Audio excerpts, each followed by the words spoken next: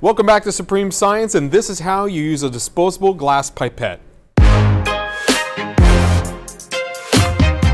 We've got 3 different kinds for you here today, and we're only going to show you how to use one of them because how you use one of them is the same how you use all of them. Let's get started. You find yourself one of these rubber bulbs, all right? Now all they do is just seal onto the top of one of these pipettes. You take it, you simply grasp one in your hand, grasp the other in the hand, put the lip over the tip, and pull it on over.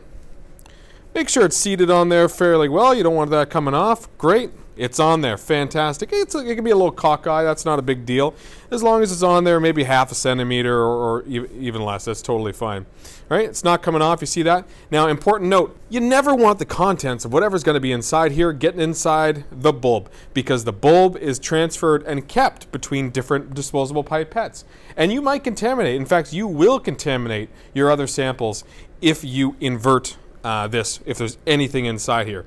So best practice during, before, and after, never, ever take a pipette, turn it sideways or upside down. Here's how you use it. Grab it with your fingers in your hands, having just your thumb and your index finger on the bulb, and simply insert it into the liquid or solution of your choice. Depress the bulb, expelling the air. Release your thumb and index finger from the bulb, which creates a vacuum, sucking up the solution that you're trying to pull.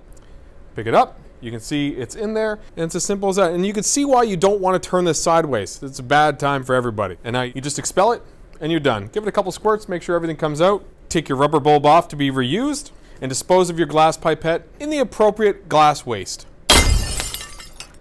Actually, you'll want to do that like this. Thanks again for watching, guys. Leave a comment down below. Tell me some of the horror stories if you've seen, of people misusing or improperly using pipettes in the lab. Be sure to subscribe and leave a like, and we'll catch you guys in the next one.